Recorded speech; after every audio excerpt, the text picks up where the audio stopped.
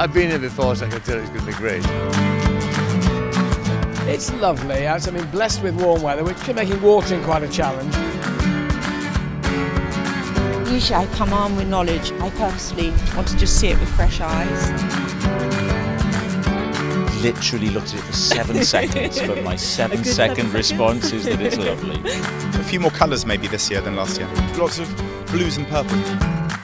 My favourite one back there, and it had Vikings in it. The only name I could tell you is Cleve West, who stood there, who we've seen for a few years and is always good. Every time I come to Chelsea, I see every year it's getting more and more that kind of wild, free look. You don't have to have a manicured garden anymore. You can just do what you feel like, and your spirit should reflect your garden. It's beautiful, beautiful. Such inspiring gardens. Every year they manage to get better and better. You'd have to be a pretty harsh critic to come in and go, yeah, I'm not sure.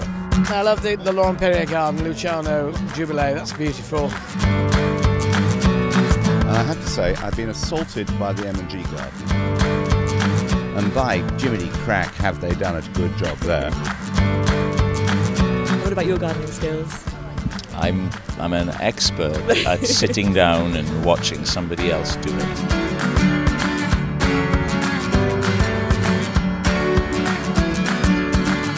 For the first time this year, we have something different. There's more truth, there's more authenticity, there's less crazy designs. It's more about the inside, yet there's something which is British.